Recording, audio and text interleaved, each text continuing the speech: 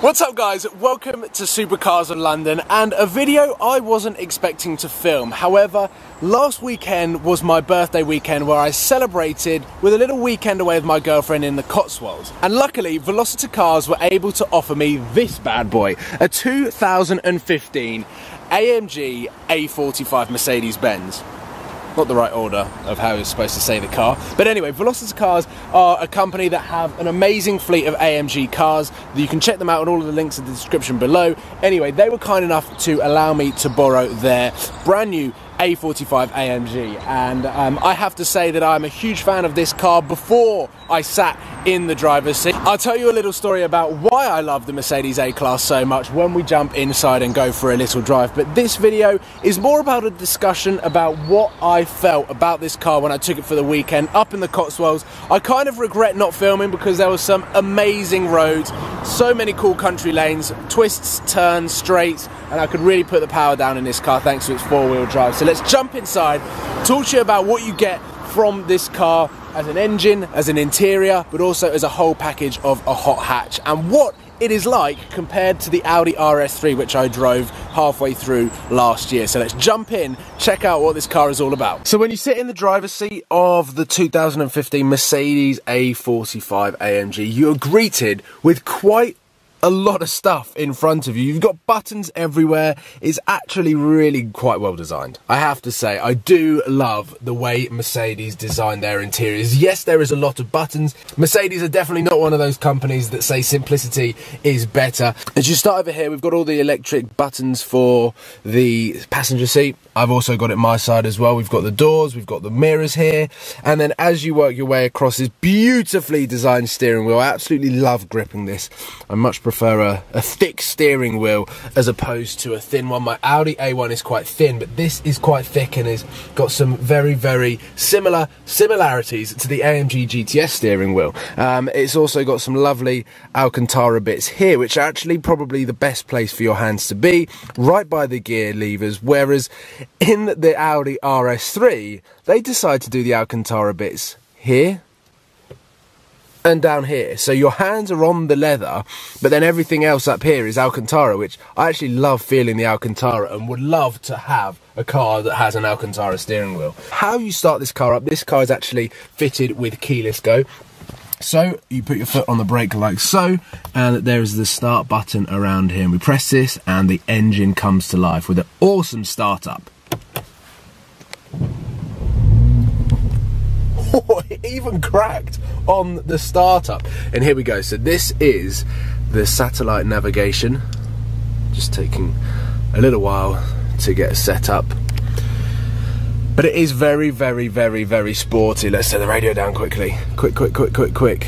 So I tend to listen to the radio. Down here we've got the gear select lever here with the AMG logo here. We've got the drive selector. We've got individual. The reflection is quite bad. Individual, comfort, sport, and sport plus. And every time it comes up with cool little features about how this car is set to drive. And on individual mode, you can basically set this car up however you want. You can have everything as sporty as possible with the traction controller, which is ideal because otherwise you'll just end up in a bush somewhere. Even though this car is four-wheel drive, it is a bit of an animal. So to begin with, I'm just going to leave it in comfort mode and we can start cruising, talking about what this car is like to drive. It's very easy and very similar to the majority of automatic cars that I've driven. You move the drive select into D, which is drive, take your foot off the brake and the car lurches forward. As simple as that. Take your foot off the brake. And I mean, cars are so easy to drive. Back when I did my driving test, as if it was 30 years ago, it wasn't, it was about 8 years ago. And it was the manual gearbox, isn't it? It was just about finding the biting point. And I mean, my R8 was manual. But for some reason, the way that cars are built now, it is so easy. And I suppose lazy. And that might be, and I prefer it, not because I'm lazy, but I think this PlayStation generation where driving cars on games and it's all done for you and it's all automatic, it is being implemented on all of these new cars. And something like a hot hatch, which is built for the city, but at the same time has enough power to get you wherever you want to be as quick as you need to get there. it's just an awesome little package that you can get in this car. And I absolutely love the Mercedes, don't get me wrong. I love the Mercedes brand. I do think some of their newer cars are a little bit too curvy. When I first saw the AMG GTS as well, I thought that was a little bit too curvy, but I was definitely more Lamborghini. It was all about straight lines and angles and sharp points. But I'm coming round to the Mercedes AMG GTS. I have got a real soft spot for the A-Class, the new Mercedes A-Class. If you remember back potentially 2004, 2005, when Mercedes were bringing out this god-awful A-Class, really high, and it didn't look very sporty. It was a family car, and Mercedes decided that they wanted to move the A-Class to a B-Class, which then left a gap to try and target the younger audience, which brought this, the Mercedes A-Class hatchback. The new Mercedes A-Class that came out, it was aimed at the younger generation, and it captivated me. Back when I was looking at my first car, I actually placed an order for a brand new Mercedes A-Class. It was a 180. It was the cheapest model, but I just loved it. I loved the interior. I thought that it was really classy, and for what you got for your money, it was a really cool car. And unfortunately, I had to cancel the order because it got delayed, and then I went and bought my 2007 Vauxhall Astra SXi. So I've got a bit of a ongoing relationship with the Mercedes A-Class. So actually getting behind this car, it seems relatively familiar, but there's still lots and lots of exploring to do, which I've thoroughly enjoyed over the last few days driving into the Cotswolds. I've definitely played around with Comfort, Sport and Sport Plus. I haven't touched the individual setting because this isn't my car.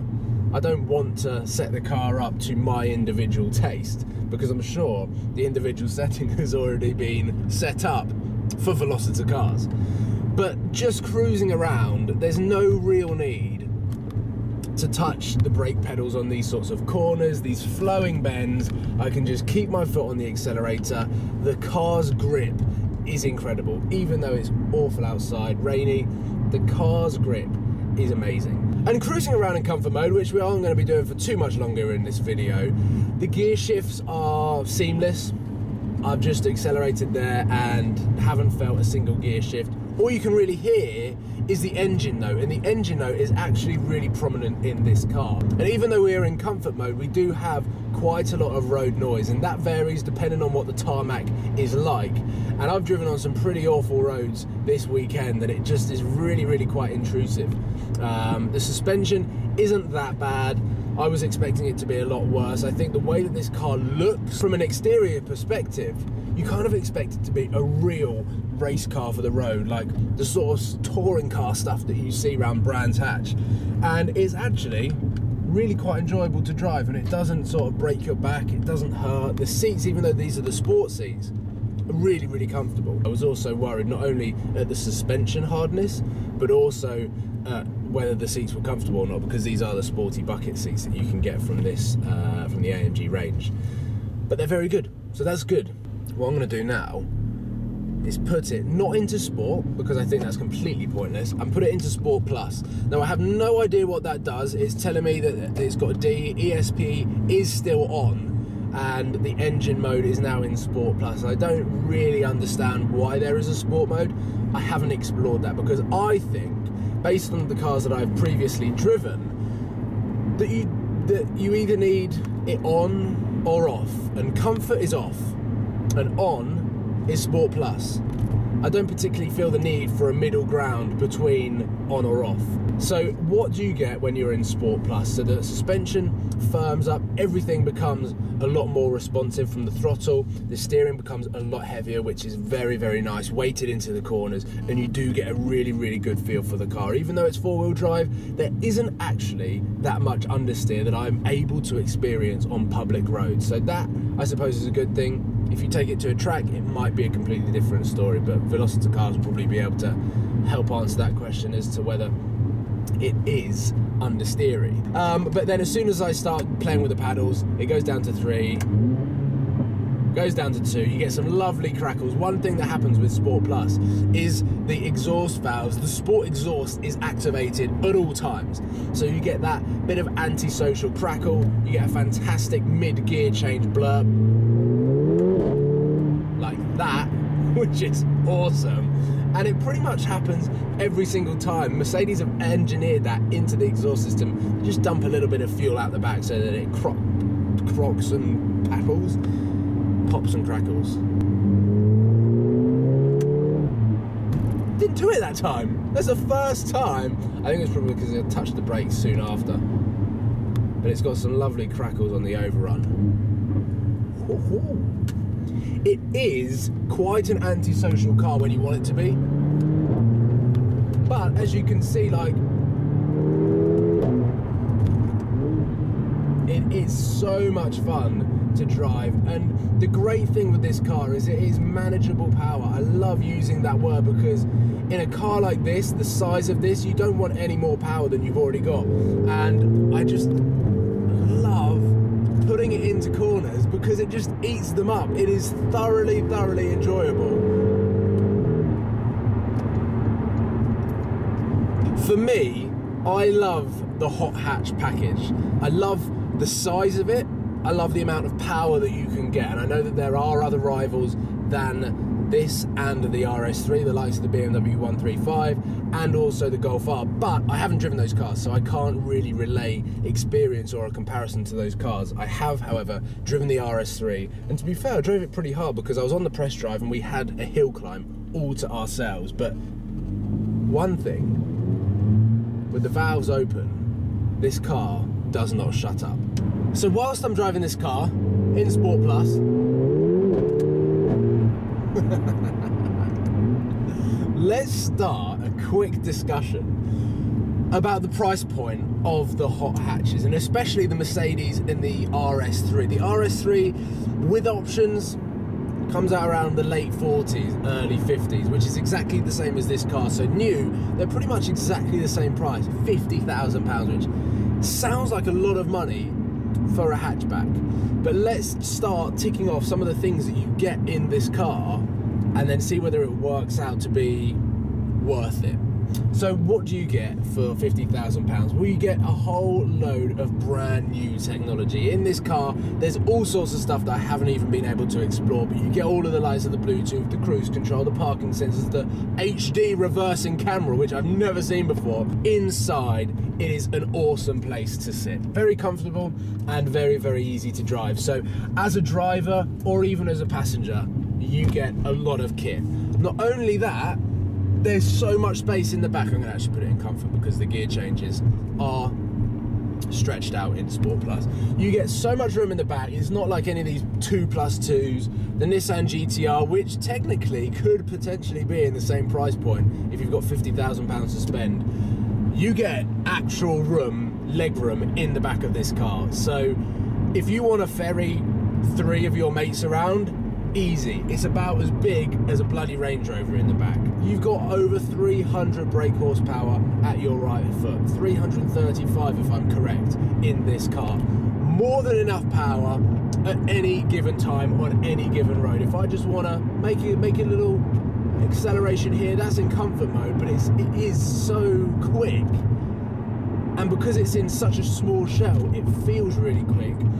And it's awesome. With the 4-wheel drive as well, like here, it's almost like a chicane. And I can just come in, take the corner, and I'll do it again.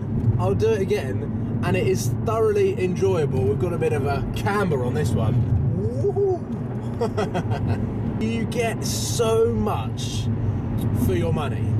And I know that there are cheaper options, potentially even a used A45 or a used RS3, but for brand new I'm talking about. What does it compare to potentially in the used market if you're thinking about a super sports car or even a supercar? I reckon 50 grand will get you a pretty decent example Nissan GTR R35, the supercar slayer as everyone knows it. You could also get a pretty good example of an early manual V8 R8, one that I own. Fantastic car, really cool, but 2 seats. Not as practical as this. This has actually got a really big boot as well. So if you want to go on a road trip with 4 of your mates, you can all bundle in this car. It actually does good fuel as well. 45, 50 quid to fill up, a 50-litre tank, and you will definitely get between 400 to 450 miles on it on a long motorway cruise. As a practical family car, I could probably get away with saying that this is a family car. As a practical family car that you could also take for a hoon yourself, these cars are unbeatable. The Audi RS3 and the Mercedes are unbeatable. So I think I'm going to leave the sort of final drive with this. I think, given the option, if I was to own and daily a Nissan GTR or an Audi R8 versus an A45 AMG or an Audi RS3, I'd pick the hot hatch. Please don't hate me. But if it was the only car that you had to own and you had to daily it, I think I would. And I think over both of these cars, as fantastic as this is, I think the exterior is a little bit leery. The RS3, slightly more understated, and I just feel the interior slightly classy, and everyone knows that Audi's interior is up there with the best. I think I would have an RS3. Fantastic car as this is, and you can definitely pick up a bargain second hand, or even if you just want to drive this from Velocity Cars, they are an absolute hoon and a load of fun. So yeah, I think that's the best way to summarise what hot hatches are for me. It's my opinion, I love them, and I would love to one day upgrade the Nuke, take it to the gym, and have it all blacked out Audi RS3, because I do think they're fantastic. And both this and the RS3 with sports exhaust, they just sound amazing, and the crackles that are engineered into the car are incredible. So I think, and I hope that I've done this car justice, and hopefully I think there's going to be better people out there to be able to give a more well-rounded review of this car. But for the weekend that I've had, that is what I've learned, that is my outcome, and that is sort of my opinion on what the 2015 Mercedes-Benz A45 AMG is.